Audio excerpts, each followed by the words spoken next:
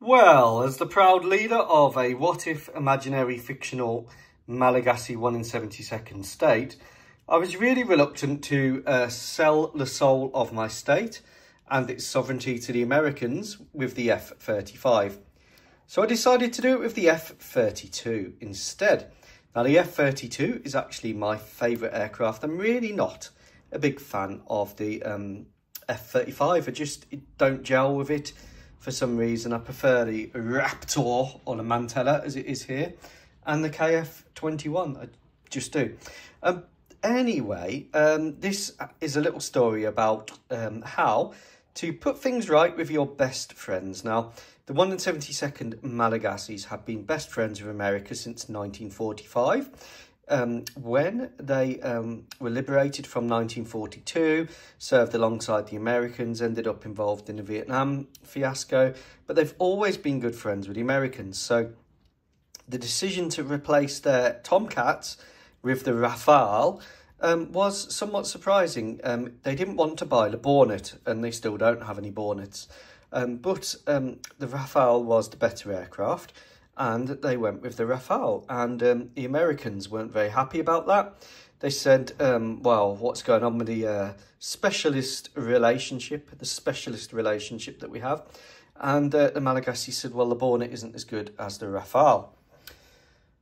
Fair point. However, the US Navy does have lots of other assets which make up for the Hornet's lack of range, and one of those is the AIM 174B, which is here.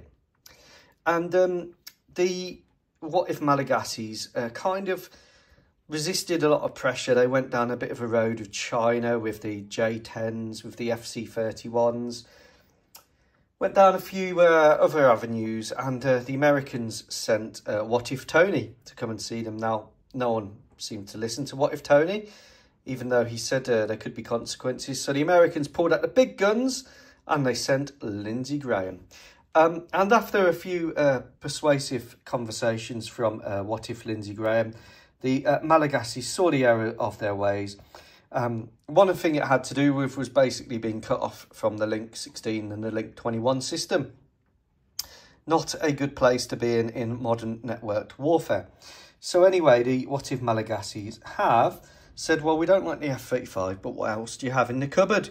And Uncle Sam said, well, we've got this, which is the X-32. Now, Boeing, of course, were upset with the decision to buy the Rafale instead of the Hornet. And the X-32 is my chosen aircraft because it allows me to replace the limited number of Harriers with the vertical takeoff version.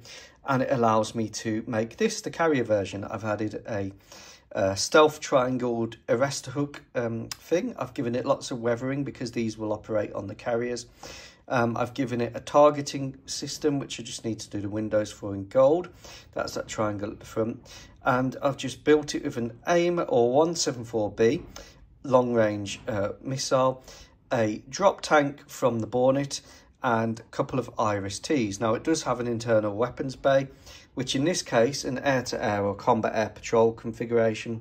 It will have two AIM 120C6s tucked away in there. Now, like I said, I really like the F-22, and this is weathered as it's been on carrier trials. Now, these will be replacing the Rafale from 2035, so the Rafale still have a good 11 years to go, and I'm thinking of a very special replacement for the Buccaneer, which I'm going to keep secret for once.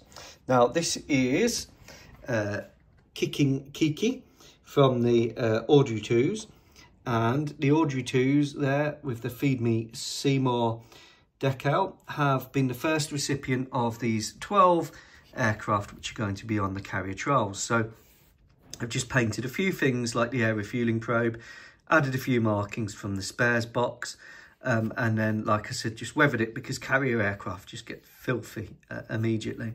The kit itself is the venerable Italeri kit, which they did in a twin pack with the prototype JSF, and I absolutely adore this model. It's not easy to build if you don't start at the front. So when you do build this model, start at the front. If you do, then fit and finish I've found to be excellent. I didn't want to do pitot probes. So I added the F-22 style and B-2 style pitot system there. I chopped up a Bornitz undercarriage to make the twin front wheeled naval version. I've given it some missiles from the spares bin and from Hasegawa weapons sets, and I've given it FA-18 Bornit pylons. I really do like this aircraft. I've got 3 more of these to build. They will be built, possibly 2 flying in the naval role, and then 1 in the vertical takeoff role for the stern landers. The stern lander is a crucial part of my strategy.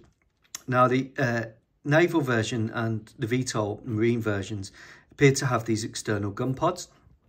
The Italeri kit is the prototype, but it's not the VTOL prototype, so I need to do some modifications when I make the VTOL one. I hope you like this. I absolutely love this jet. It's like a Corsair gone wrong. I think it's fantastic. I didn't want to build the one with the tailplanes because that looks too conventional. I really like the way that this looks. I really like the fact that I've been able to get that shine in the paint by using a touch of aluminium with the Vallejo camouflage grey. I had to just fill in the nose because I'm not using the pitot probes that it came with. And the rest, this is just dark gross grey for the radar absorbent material stuff, and then just a ton of Vallejo black wash just to kind of give it the navy look, because the navy stuff just does get weathered. Any operations on carriers just get weathered. And the homemade decals have come out reasonably okay.